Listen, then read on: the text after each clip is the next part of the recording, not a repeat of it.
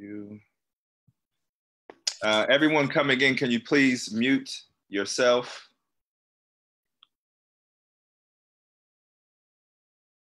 All right. All right, welcome everyone. My name is Bryson White, and I'm the Regional Faith Coordinator for Faith in the Valley. Faith in the Valley and our community partners believe a different, better future is possible for the Central Valley if we work together by building power through relationships that challenge structural inequality in the Central Valley.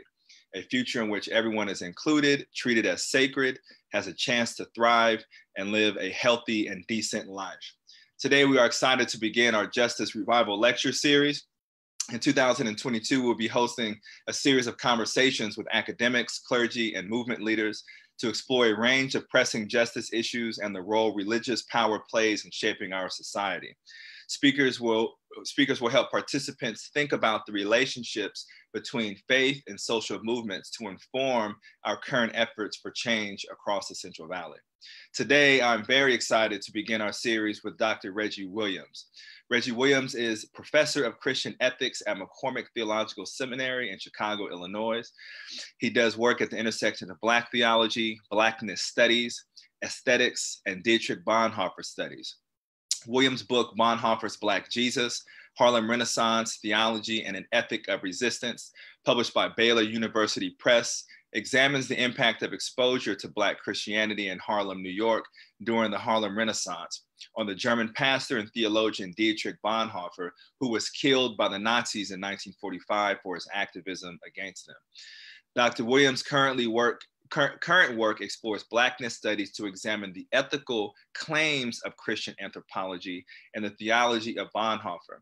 Dr. Williams and his wife, Stacy Williams, are the parent of a son, Darion, and a daughter, Simone. A bit of housekeeping before Dr. Williams takes the stage is to please place any questions that you may have in the chat here in Zoom, if you're here with us on Zoom. And if you're on Facebook, please place your question in the chat on Facebook on the Faith in the Valley Facebook page, and we will see to that your question will be answered.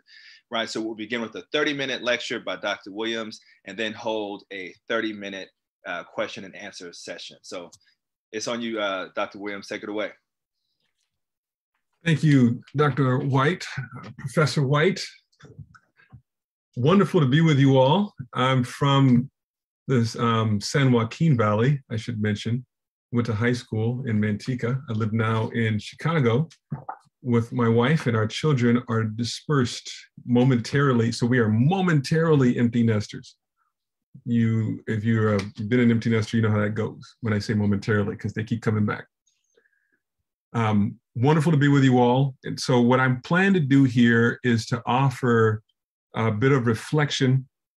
I'm going to be reading something and then stopping momentarily to explain pieces of what I'm reading, while also showing you some slides. I plan to do most of the slides up front.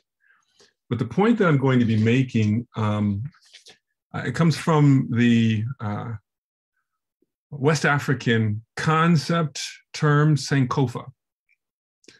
It is represented by a bird that is reaching back, feet face forward, the bird's beak is reaching back, and it's got a little egg in it. If you've seen the Sankofa bird, it's got a little egg in it. The point is to go back and retrieve for moving forward. But the interesting thing about this bird is that the egg is fragile. So if you grasp it too hard, you can lose it, meaning it crushes it. But if you don't grasp it hard enough, you can drop it and you lose it and it crushes it. So we know we need to have the right relationship with what we're reaching for as we are moving forward. So keep that in mind. This is a Sankofa moment, specifically in relationship to the civil rights movement. So I'm talking about in this relationship, this go back and get it. Reaching back and getting for moving forward.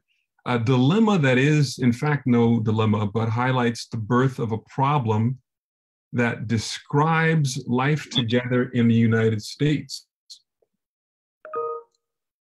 I plan to offer an example of a historical struggle to change the meaning of being together in this country. that would have us collectively recalibrate our understanding of human and Christian from false ideals. It's recalibrated from false ideals that harm each of us and community towards actual life with actual people and healthier notions of community for the meaning of our struggle today. So, in short, this is about a dilemma. That's really not a dilemma, but a harmful calibration of humanity and community for us to take into consideration for what we are doing today, or what we intend to do today. So, here we go. The narrative of human difference that we know today as racial hierarchy was introduced during the transatlantic slave trade and at the beginning of the United States in the 17th and 18th century. It is what scholars describe as a biopolitical organizing scheme. Now, biopolitics is referencing work by French philosopher Michel Foucault, who talks about the change from fighting and organizing society at the will of the sovereign monarch towards organizing society for the collective, from the collective without the sovereign monarch. Life power, community power. But this race is a biopolitical, meaning a communal organizing scheme, and what I would describe as a financially incentivized anthropology, because the slave trade was lucrative. It serves to stabilize white masculinity as the divine ideal and the template for humanity. I'm going to show you a few slides here, because this is going to relate to what we're doing here. So, the narrative of human difference as racial hierarchy introduced in the slave trade is a biopolitical organizing scheme. It organizes society based on the concept of an ideal. What is ideal? Ideal is a conception of something in its absolute perfection. So claims of perfection are part of this ideal, this concept of an ideal. Ideal is one that is regarded as a standard or model of perfection or excellence, an ultimate object of endeavor or goal, an honorable or worthy principle or aim. Here, this is a reference to a concept of an ideal. You recognize this as Leonardo da Vinci's Vitruvian Man, which, when this is put together, Da Vinci was actually speaking about a math problem. How do you fit a square inside of a circle? Can it be done? In short, the answer to this math problem is the dimensions, the perfect dimensions of the perfect person, perfect dimensions of the human body. Here, it's setting up an ideal. What is the perfect human body? White, male, European. This is developed just prior to the age of discovery in the 15th century. So they have this concept in mind of the ideal body as they head out in discovery and encounter bodies that are aesthetically different than the ideal. So they start creating knowledge of these biological, these differences. They also have in mind the concept of them, Europeans, as Christians. Christ as human, then representing the ideal human. This representation of the resurrection from the 18th century is depicting the modest and perfect human community. Women in angelic, idealized feminine depictions, kneeling at the feet of the sovereign who is risen in all power. And you can't see here, because the picture is cut off, with these Easter lilies, which you can see, but you can't see down here, is that the soldier, the one opposing the Christ figure here, has been crushed. It's bloody down here with a sword. It's a different picture of the Gospels narrative. This is representing something of the aesthetic of that time in human difference and power. This depiction of the march westward of progress. Manifest destiny here is represented as, again, an angelic, perfectly proportioned white woman carrying learned knowledge with the book in her right hand and technology with these wires in her left, light pushing out the darkness, and the darkness are the darker bodies of the Native Americans here, of the natives, as colonialism pushes westward. This spiritualizing of Western idealized bodies who bring with them the ideal of community and of goodness and of holiness. It's also represented in current contemporary depictions as well. You might recognize this recent movie depiction of Superman, Man of Steel. Here in this moment when he's debating, contemplating through agony on giving himself up to this bad guy who's come from his homeland. When he sits in a church agonizing over this, they're wanting to make sure that you recognize the connection between this perfectly proportioned, beautiful, all-powerful male figure and Christ over his right shoulder. Just before that moment, actually after that moment, I'm sorry, chronologically in the movie, after that moment, here's this moment when his father tells him, you can save them, the world, you can save them all.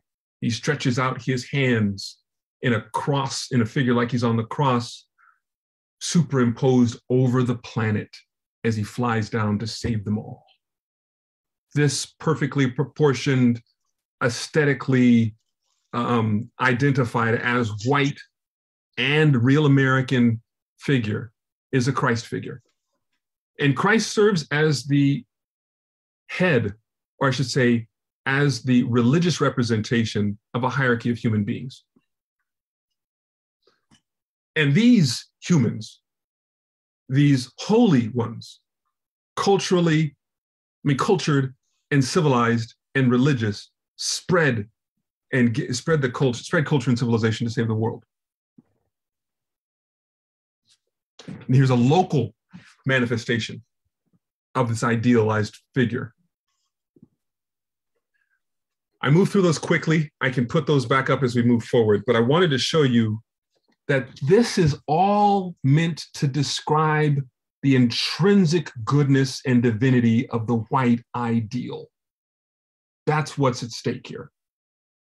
White supremacy, race-based slavery, and the writing of the Declaration of Independence were dependent upon this aesthetic notion of good and holy. They were ideals born in the same moment. White supremacy, race-based slavery, writing of the Declaration of Independence were all born in the same moment, in the same Western spaces, ironically with the same intent, the hope of human flourishing. That's the intent. In her book titled Our Declaration, Harvard professor Danielle Allen tells us that the concepts of liberty and equality were not at odds with one another as commonly depicted in contemporary political discourse. The concept of liberty is often preferred over equality by right-leaning politicians because of a shared misunderstanding or distortion that to promote equality is to encourage government intrusion upon individual liberties. Liberty or individual freedoms becomes the go-to standard for American ideals over and against the concept of equality. Professor Allen argues that this binary does not represent the intent of the Declaration, where liberty was meant as the prerequisite for equality, and the two are mutually dependent. The claim that all men are created equal was a statement of resistance to tyranny. They were asserting their God-given rights over and against despotism from their monarch, the King of Great Britain. The claim that all men are created equal, says Allen, appeals to foundational human desires for mutually recognized agency. Each, as she says, has the capacity to engage through talk in a project of responsiveness to make sure that none is encroaching on the sphere of any other, on the sphere of agency of another. The achievement of freedom, she claims, depends on this egalitarian engagement in a constant recalibration to undo or redress or fix encroachments. Put differently, equality or recognition of our shared agency is not possible without freedom. Freedom to represent my wishes, my pain, my hopes, and to have you respond to my wishes in a morally responsible way in recognition of shared humanity. That understanding makes sense of the lofty ideals stated in the Declaration of Universal Human Rights to life, liberty, and pursuit of happiness. This is much more than sentimental rhetoric. These are claims rooted in lofty ideals that defy tyranny and oppression and gave birth to a great world project of collective agency, as she says, and co-responsibility, that is US democracy. That is precisely what Martin Luther King Jr. would later argue. This is, I hasten to say, I'm representing what Professor Allen is saying in her text. Yet there is great irony present as I recount this part of the story of the struggle for independence that she is writing about. The irony of the Declaration of Independence is that the men who wrote the document and signed it also enslaved Black people. They bought, sold, and owned people of African descent as material property. When they made the claim, we hold these truths to be self-evident, that all men are created equal and endowed by their Creator with certain inalienable rights, they were also openly practicing the denial of self-evident rights in their colonies, on their land, and in their homes. What did they mean by the demands for liberty and equality if they don't own those values themselves? Danielle Allen argues that it was a problem of inconsistency. Interestingly, King does too, which they were aware of, and that they wrestled with it, some of them even signaling initial intent to address the contradiction. Yet they remained active participants in the system of buying, selling, and owning Black people. As I see it, this was not a matter of inconsistency. This was something much more sinister. In 1944, the Swedish sociologist Gunnar Myrdal called this an American dilemma. That was the name of his book. The slave-owning founders were political activists for the acknowledgement and embrace of universal liberty and equality. This duplicity obviously placed the founding fathers at odds with their most sacred national creeds. It was a tremendous irony that this same freedom-loving nation founded upon the lofty Enlightenment principles of inalienable rights, of freedom and equality, was birthed as a slave-owning nation, granting citizenship and inalienable rights to whites only. Gunnar Myrdal argues that this nefarious predicament was due to their logic of race, which is strange fruit of the very lofty principles of freedom and equality that were so treasured by the founders of the nation.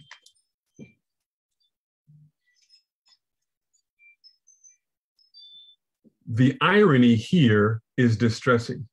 The principles of freedom and equality served to oppose the logic of race with its dogma of white supremacy and Black inferiority.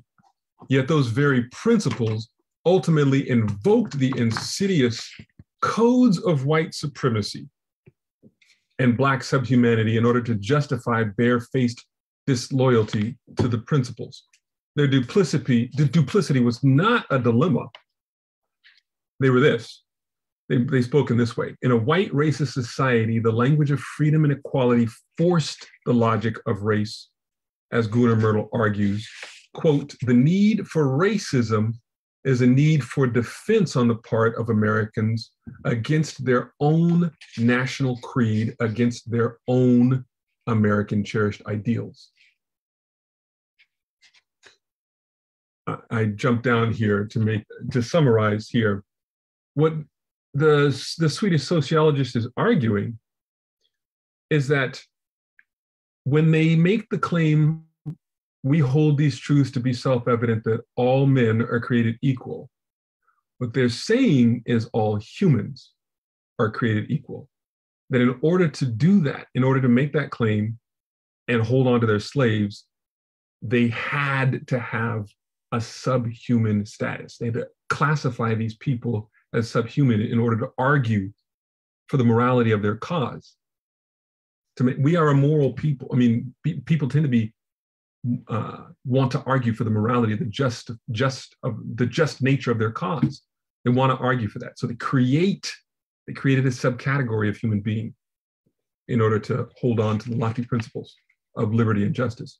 Hence, there was no dilemma. All reference to human being was and remains to this day reference to an ideal being, one that is recognized as white only. Turning human difference into racial categories was done to stabilize one type, the main type, as ascendant and ideal, the white landowning male. In practical terms, this idealized concept of human beings operates according to stereotypes that lead us to believe that we can know one another in the abstract. Real, actual human social contact is unimportant or of lesser value in comparison to the ideas of one another that racism has crafted for us, fashioning for our imagination the stereotyped ideals of community populated with ideal people. Many of us are left longing for Mayberry. Now, I grew up watching the Andy Griffith show, so that concept, that phrase "longing for Mayberry" may be lost for some. So I'll show you some pictures. Dr. Williams, really quickly, can you move your screen? That you're doing another PowerPoint. There we go. Never mind. Sorry. What you needed me to move the screen when I? Bryson? It's fine now. It's just we couldn't see your face, but now that you're showing another PowerPoint, it's perfectly fine. Oh, okay. Yeah, I'm sorry. I'll stop sharing the screen in just a moment so you can see my face. The ideal community. The concept of an ideal is supported by rhetoric, by aesthetics, cultural aesthetics that feed the concept from all different aspects of society. The television show here, Andy Griffith's television show, is representing this ideal as something that everybody should want. It's wholesome, it's good, and the very nature of good is something that we should all want. It inhabits our desires, telling us what we ought to want and what we ought to be about. Who wouldn't want this? The police force in Mayberry doesn't do any work. They have no real reason to work. There's no crime there. Don't you want a community where there's no crime? Everybody knows everybody's name. We recognize and respect our elders, and Aunt Bee makes great pies. In Mayberry, they don't need to, there's one person who goes to jail and he checks himself in when he's had a couple of too many drinks. Other than that, we don't have much work to do. Now, you also recognize who populates Mayberry. And the nature of community in Mayberry. It's worth fighting for. It is imperative then, or reasonable, that we should invite violence or have the need for violence in order to make sure that this community is intact in its intrinsic goodness. Racism made the nation dependent on abstract ideals of people to guide our moral interactions, which leaves us generally incapable of addressing one another in the real world as real people. Mayberry's not real, and neither are those people. And if it was, why should we want that instead of the way that society is actually constructed? Martin Luther King Jr. wanted the US government to be true to what they said on paper with the liberty and justice for all regarding the lofty ideals. But given what race told the authors of the Declaration, we might ask, what is the truth in America? I move on here now to a short discourse on Martin Luther King Jr. The Reverend Martin Luther King Jr. wanted us to deal with that question. What is the truth in America? He wanted us to deal with that question in real live interactions. He remains one of history's most important public theologians. Politicians and private citizens around the world have gone to great lengths to acknowledge his history shaping impact, since he was assassinated in April of 1968 at age 39. In 1964, he was the youngest ever recipient of the Nobel Peace Prize at age 35, and the second African American to receive that recognition. Only the second. There are more than 100 K through 12 schools all over the country that carry his name, and it's estimated that nearly 1,000 streets in the US alone are named for him.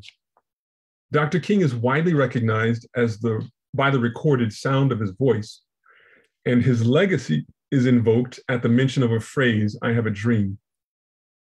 He is a towering historical figure, a champion of the modern American civil rights movement. We must also, however, I hasten to say we must acknowledge that while he is undisputably the most prominent voice emerging from that movement in the 50s and 60s, he was a public interpreter of a Black tradition of protest in the land of the Declaration of Independence that is historically populated with a myriad of groups and leaders. A fitting assessment of Dr. King must recognize him and the civil rights movement of the 50s and 60s as a manifestation of the Black hope for freedom and justice that existed well before King and remains ongoing. King's family refused the allegations, his whole family did, the allegations of whiteness, that whiteness made about the world and the place of Black people in it. Those assertions meant that in spite of the nation's claims of Christianity, human rights, and freedom and liberty, Black people have no rights that white people are obliged to respect. The plight of Black people on these shores is the practical implications of a centuries-long national habituation in a biopolitical organizing scheme. Again, I reference biopolitics here, the modern invention of power organized for the maintenance of society as a whole rather than on behalf of the sovereign. I need to make that clear to try and lessen the jargon. So the way Black people experience life on these shores is the practical implications of centuries-long national habituation in biopolitics that makes the bodies and even the families of Black people fair game as targets of white lust for ownership and domination. I need to say also that when I'm referring to whiteness, I'm not talking about something that is a part of any racial identity. Whiteness is not necessarily speaking about white people, something that is a quality of white people. Much the same as Blackness is not a quality of Black people. To say whiteness is to talk about the historical process of developing the world as racialized. You see it when we come into contact with actual Africans or with actual Native Americans. They're not red as whiteness describes them. They're Cherokee, Apache, various tribal groupings, and we know them based on we can acknowledge them, the land that we exist on today as the First Nations land of such and such tribe, not red people. That is a categorization by whiteness. The West Africans, they're not Black people. Their identity was taken from the land and the traditions and placed on their skin as Black when they are in fact Ashanti, Akopon, Fanti, and so forth. Whiteness creates red and yellow, Black and white. In the assortment of human beings and in a racial categorization as an argument for a hierarchy that places white people at the top and Black as the nadir. I say that in the paper here that I'm reading. Whiteness is an organizing scheme. It is a body of discourse In discourse, by discourse, I mean a conversation that creates reality.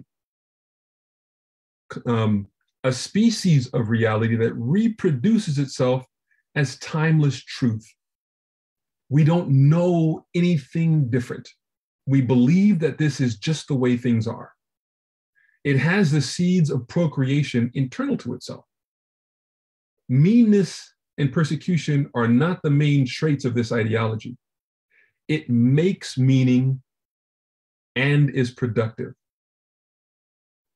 So the whole meaning of Mayberry makes perfect sense to people. It reproduces the logic with everything that comes with the society where that is normal way of understanding human difference.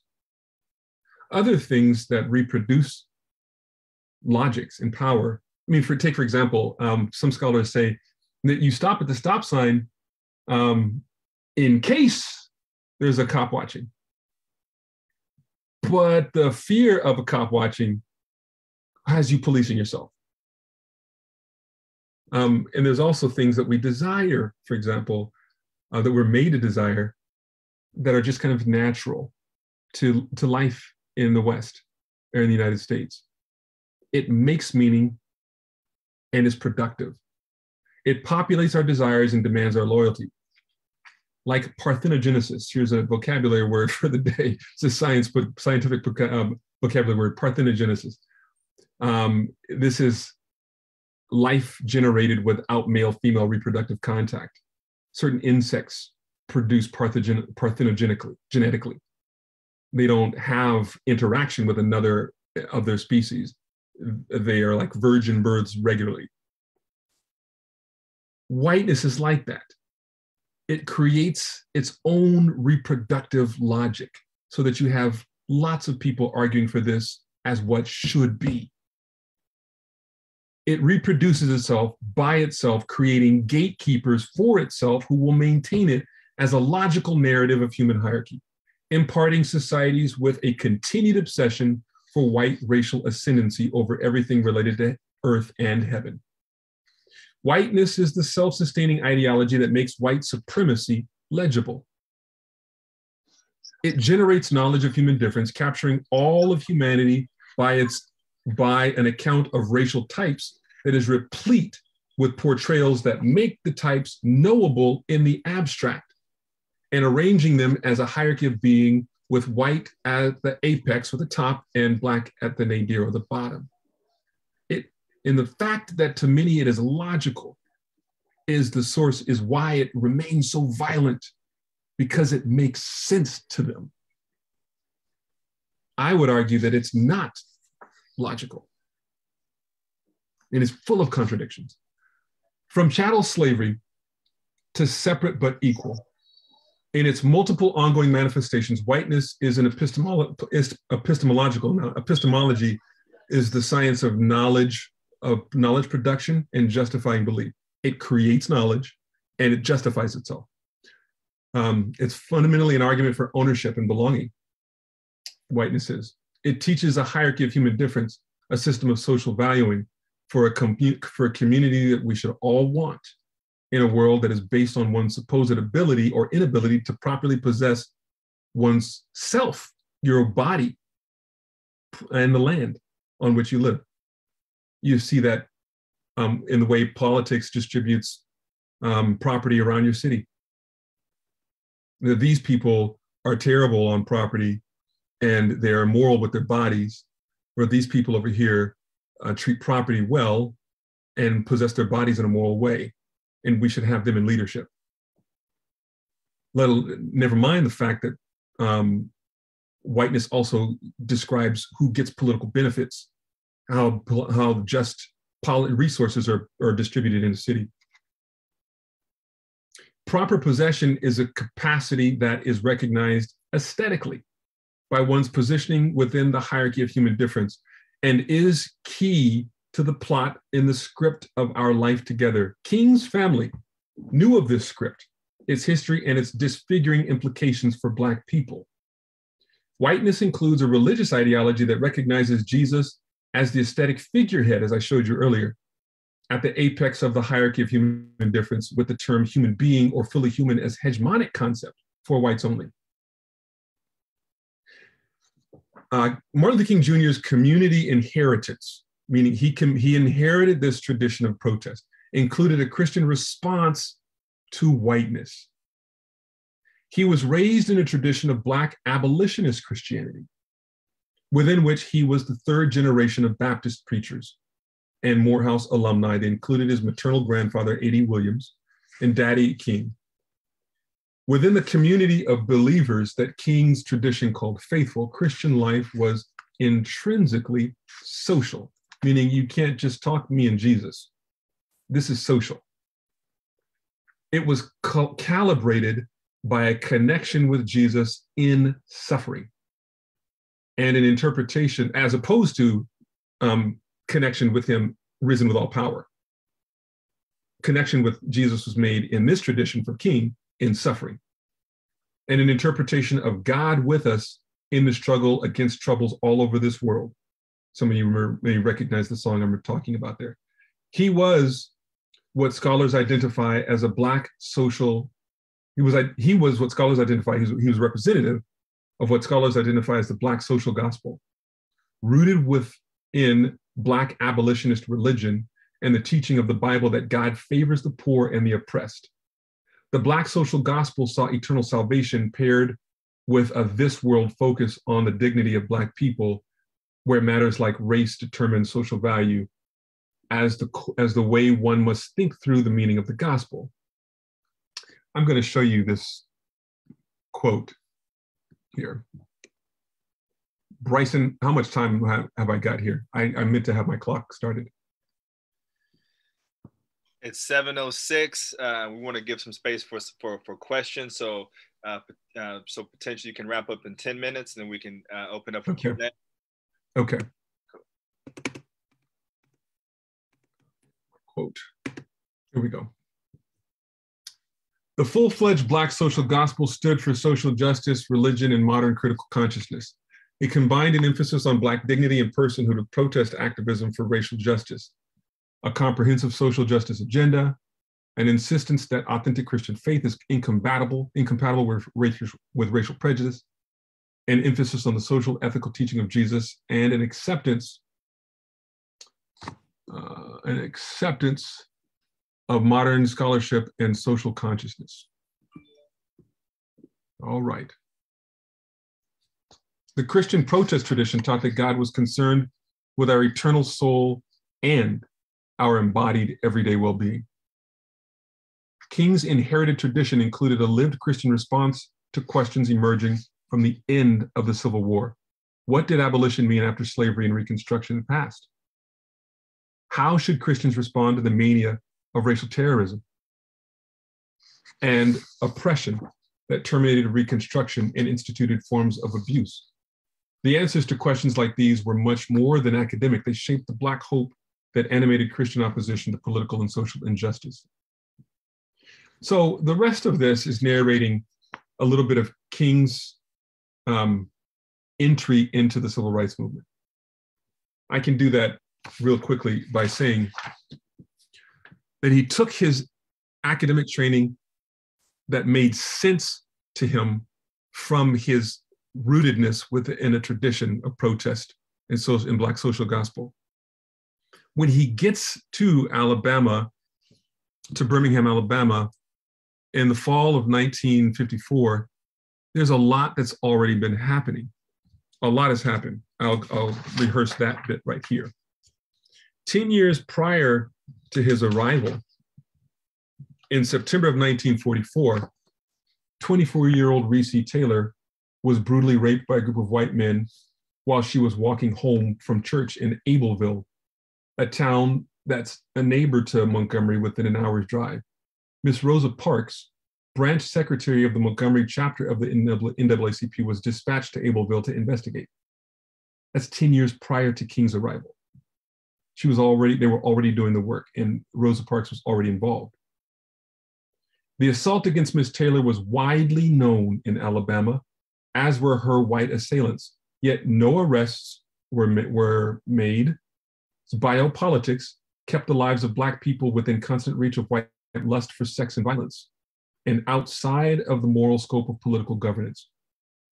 8 years after Ms. Taylor's assault in 1952, 16-year-old Jeremiah Reeves was sentenced to death in Montgomery after police secured a forced confession from him for the alleged sexual assault of a white woman. She, in fact, was carrying on an extramarital affair with this 16-year-old Black boy. And she's a married woman, full-grown woman. They forced a confession out of Jeremiah Reeves.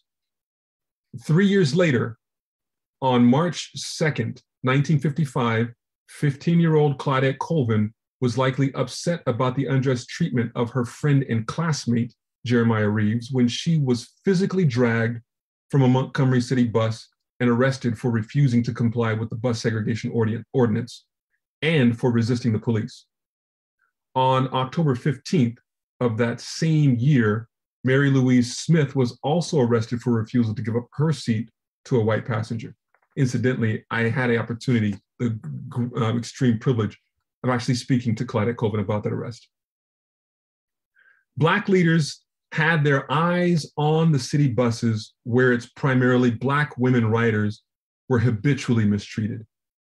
They were working on a plan to address the conditions for Black bus riders prior to these two arrests. At first glance, young Colvin's arrest seemed to be the catalyst they'd been waiting until it was decided that she would not be the right person to inspire the Black community to support a boycott. The newcomer, Martin Luther King Jr., was already organizing his church to engage in social action for justice as a matter of Christian faithfulness, but he wasn't yet an active participant in plans for change on the city buses. In August of 1955, 14-year-old Emmett Till was murdered in a small town called Money in the neighboring state of Mississippi. His mother, Mamie Till, made certain that the world saw the disfiguring face of whiteness by demanding an open casket funeral for her once beautiful Black son. Pictures of young Emmett's mutilated face, unrecognizable in the casket next to the photo of a once beautiful Black boy, went around the world as illustration of the things that white supremacists do. The images were broadcast widely enough to enrage Black people across the country. 4 months later, on December 1st, 1955, Miss Rosa Parks was likely thinking about young Emmett Till, in addition to the constant harassment and abuse that she and other Black women were accustomed to when she refused to give up her seat to a white man on the Montgomery City bus. And with her arrest, the idea of protest became a plan. So I narrate in the rest of this the structure of King's theological voice. It was a revolution of values, he would argue, in order to help to recalibrate the national conscience around human being and community. He argued for a revolution of values to help shape what he described as the beloved community. He borrowed from Gandhi the concept of satyagraha, love force, and blended it, as he says in his book, Stride Towards Freedom, with the way of Jesus described in the Sermon on the Mount, to help create a discourse around actual and right human relationships. I would ask, what does this protest tradition guide? How does this protest tradition guide us today? We sit within streams of thought, public Christian thought, that still flow very strongly from the civil rights movement. The Christianity that is the tradition of King sits right alongside traditions of Christianity that argued for civilization, culture, and slave ownership as social goods, Christian moral goods, that organizing society means having everybody in their right place. What is the meaning of the tradition of protest against that calibration of humanity in our time? How shall we live? So I had more that I would say, and I wanted to talk specifically about the revolution of values. But the other thing I would say here in closing is that King represents a history of leadership for that time. The strong leader, the single vocal leader. Today, leadership looks different. You've got multiplicity of leadership, not centralized in a charismatic single voice, but spread across the community. We must take heed that we're not trying to hold on to this tradition in such a way that would crush it. But we also don't want to completely drop it and lose it. As we reach back to understand this tradition, we must hold it carefully and make sense of it in our time as we move forward. I'll stop there. Dr. Williams, thank you so much for your thoughts and reflections. I'm going to open this up to questions by asking my own, and then for those who would like to ask questions who are on the Zoom link, simply raise your hand, and then I'll give you space to ask your question. My question is, in light of your review of how whiteness is constructed and comes to shape our society, what is the role of faith communities in undoing this oppressive framework? What is our role as faith practitioners? That's a good question. The role of faith practitioners in undoing this, first of all, is to recognize, faith is not, as I've shown here, absent from the practice of keeping whiteness as good, even sacred. To claim that one follows Jesus is not to necessarily claim that you are on the side of anti-racism, fighting social injustice. And when I say whiteness, I don't mean only race. I'm talking about a concept of being, really, that takes race, class, gender, sex, these things all as the being of the ideal. And for Christians, Jesus oftentimes becomes representative of that being, that ideal being. The problem is that this is where the problem of white Jesus captures a Christian imagination and makes Christians soldiers, militant soldiers for evil, advocating for harm socially, politically. What we need to do is to recognize where we stand and what the meaning of the gospel is and how whiteness shapes both the gospel and us. We are all caught within the registers of whiteness, all of us. And we are either proactively undoing it, proactive in working against it, proactive in speaking a different language, or just falling back into the language that we're all born and habituated in, which is whiteness. And faith is one of the ways in which we speak that fluently. Religion is one of the ways we speak that fluently. You gotta be real careful here. King was not speaking the language of white Christ. It's because he was pushing back, like people like, I'll go back a little further.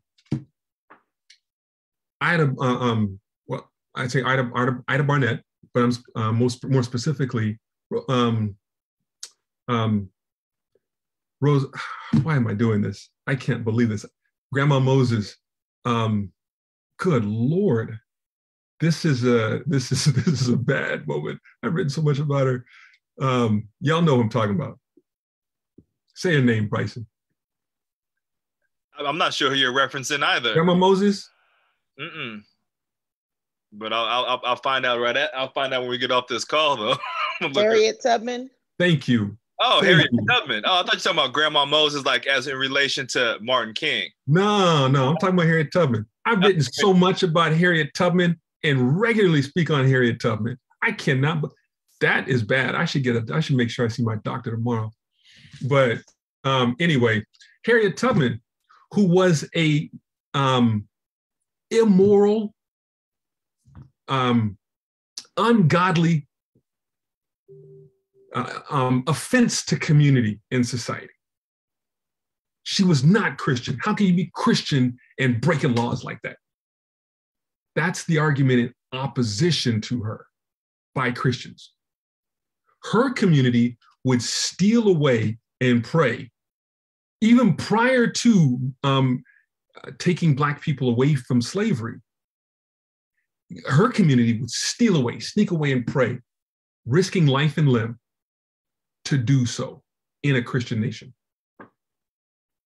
Your claims to be Christian don't mean that you're on the side of God or justice. You gotta be real careful here. She was following God, plundering an economy, breaking laws, immoral lawbreaker for Christ. How do you determine that you're on the right side of justice? What tradition do you stand in? Woe unto you when all people speak good of you. But I don't mean like multiplying enemies for the sake of multiplying enemies, like Trumpism. But when you're able to see and value your neighbor and take their life into consideration as part of God's effort to create relationship with us, so we have our eternal salvation in mind, right next to your everyday well-being of your neighbor. So I'm sorry, Bryson, I don't know if that answered your question. Oh, no, yeah, no, thank you, Dr. It does. We have a raised hand. Okay. I'm not sure. I see that hand. Whoever raised your hand, could you please ask your question? Because I'm not sure what your name is. Thank you. You've got to unmute. There you go. You got to unmute. You're muted. So bottom left corner of your screen there to turn off mute. There you go. Okay. I was with SNCC in Mississippi, in Holly Springs, in the Freedom Summer, and was there registering voters. I came out of Berkeley. I was a friend of SNCC, and then I had a friend who was on the voter registration project down there. And we looked at Martin Luther King and the SCLC as kind of different. The leadership of SNCC, and I know SNCC was also in Montgomery. They had been doing grassroots organizing. I saw an evolution in King. He taught a lot to Bob Moses, and this is my impression. But I also saw an evolution just before he died and was murdered. He was moving in a different direction, in terms of values and economics, and a much more, I think, community-based. You talk about the beloved community, a community of workers. He was reaching a broader spectrum of organizing, which included faith, but went beyond values. My question is this: where do you think we could have been, or where do you think the direction was going at that point when he was killed? Number one. And then number two, something that's happening today through a cultural transformation. I wouldn't call it counterculture, but I just look at all the youth, and I see stuff going on that it just gives me a lot of hope. I think Faith in the Valley is spearheading a lot of good things. But I would hope there could be more, I guess, organizing with other organizations that are, you know, social justice, the Latinos, United Farm Workers, Cesar Chavez Foundation, Dolores Huerta Foundation. I don't see us coming together as quickly as I think we're desperately in need of coming together. So there's a bunch of questions in that. I guess, was Martin, was Dr. King, were we going, what could have been, if you will? Does that make sense? It does. I hear you asking several questions. Yeah. First of all, recognizing, I thank you for your work in the civil rights movement. Yeah, thank you. Yeah, okay. Yeah, it's important to recognize that it's important to recognize that, you know, there were white allies who were as much a part of that and who actually gave their lives in that movement as well, just as there are white allies today. How I got there is a strange story, but yeah. I got there. I tried to, when I was publishing, I was rewriting my book, my book on Bonhoeffer. I wanted to tell the story of a white ally, just to try and make some connections between the civil rights movement and Dietrich Bonhoeffer. James Werg, you may know that story. James Werg was beaten in Alabama, I believe it's in an Alabama bus stop with John Lewis and several others, and his family saw, they learned that their son was in Alabama by the newspaper cover, seeing him bloodied and teeth missing at a bus stop. So it was a fascinating story. It was Werg. Marcel, I saw your hand up. I want to make sure that we get your question before, but let me just say this in response to your, what is your name, ma'am? My name is Kathy Murguia. Kathy Murguia, okay. In response to Kathy's question, King started off only wanting to make accommodations within Jim Crow on the buses. He and the leaders, the city leaders, of that movement, the Montgomery Improvement Association, were only asking for small concessions that whites refused to give them. He later, when he was murdered in 1968, had a sermon prepared why America might go to hell. And he was arguing for not just an end to segregation and racism, but the end of militarism and materialism, right, for the beloved community. These two thingified people, he said. The end of militarism, and he was very early against the Vietnam War, and materialism that keeps the poor people in poverty. He died before being able to engage in the Poor People's Campaign. And his wife and members of the SCLC picked up that Poor People's Campaign on his behalf. So the direction that the civil rights movement under the leadership of the SCLC, that wing of the civil rights movement, was going, was in opposition to those poverty, to those practices of materialism that keep poor people impoverished, and against militarism, for a democratizing faith system. But he was very radical.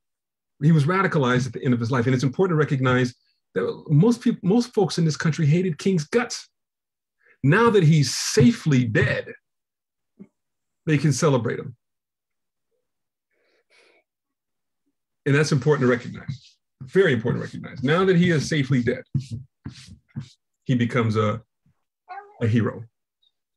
Marcel, you want to ask your question before we log off? Yeah, man, I was having bad internet problems, man. So I hope we can get in real quick. So early on in your presentation, you kind of highlighted the way that aesthetics and symbolism operate to kind of construct whiteness and perpetuate it. And what I got from that was sort of this sense that it can inject into like the subconscious or the unconscious of the person who operates within society and manifests itself in rarely like the implicit biases or certain habits. And so I think the question was, do you think that faith-based institutions, if not critical of what they receive and teach, can operate in the same sort of operant conditioning in which they perpetuate white supremacy through into the subconscious or unconscious in ways that continues to manifest itself and through the habitual orders that we live in.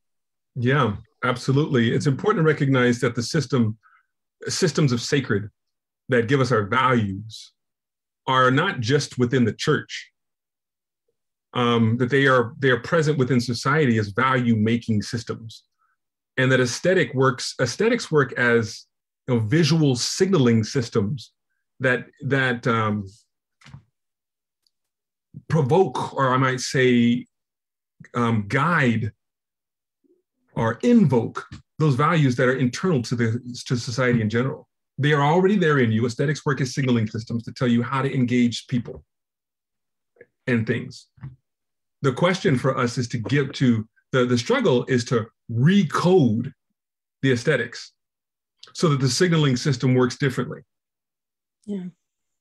That's what aesthetics does, as a full-on signaling system of invoking codes of moral engagement, so that we fear some, we desire others, we expect this from some, and it's all done as a signaling system aesthetically. The faith community, you might say, you're just in short, puts a sharper edge on that stuff. If you're arguing from a system of the sacred for a kind of signaling system. That helps. Thanks. Yeah, I hope that does help. It does. So when folks say everybody knows it, they bring their drugs, their rapists, their murderers, and some of them I suspect are good people. He's invoking in the abstract language that everybody does know, in fact, because it is encoded in the aesthetic that we learn from birth. We can even go so far. I'm going to say this and shut up, Bryce. I know you're ready to go, but semiotics is another way of describing how the aesthetic works. So, what are semiotics? The word chair. I say chair. Something comes to mind when I say that. How does that word become encoded with the meaning that it has? It's just a symbol. My desk can be that symbol, but it's a desk. It doesn't have the word chair. A table, a rock can be that, but it's not called chair. When I say the word chair, much like what happens when you see that aesthetic, it's encoded. It has meaning to it. How does it get that meaning that's attached to it, that we know it by reference to it or by looking at it? That's what aesthetics does. Tells us what to do when we see what we see. How to behave and think and feel even. Susan, I see your hand. Hi. I was thinking about the right-wingers, and they seem to have co-opted the cross and co-opted the flag. And so I've been thinking that we can't let them have those symbols. And I know Kathy, and we both live in Tehachapi. I've been thinking about putting out a Black Lives Matter flag in front of my house. In Tehachapi, I hate to say this, I'm a little bit afraid to do that. In my little cul-de-sac, there's someone who flies the Blue Lives Matter flag all the time.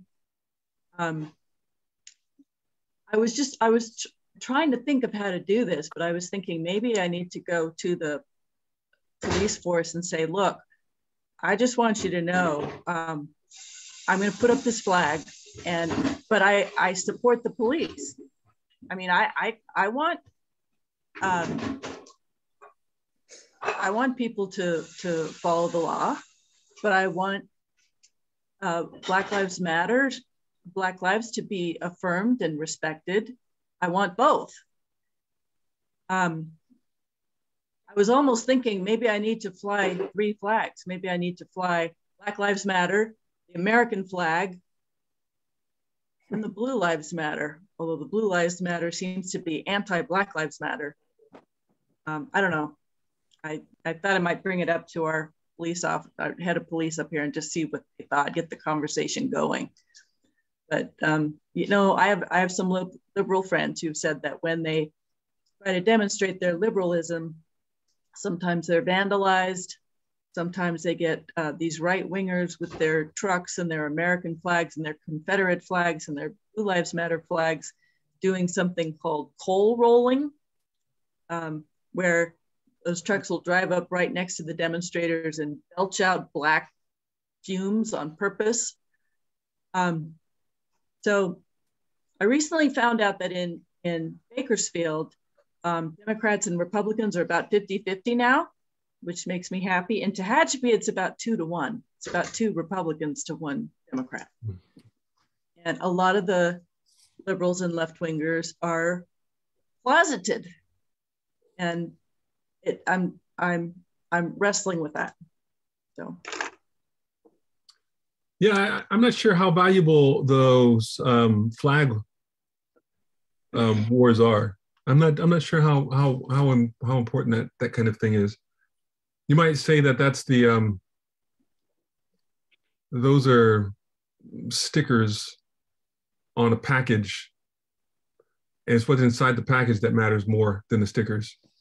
You know, the wrapping, the external wrappings, or the you know, externalities of things, where the content that's within. I'm not saying that we don't demonstrate our affinities or affiliations. I'm not saying that we don't do that.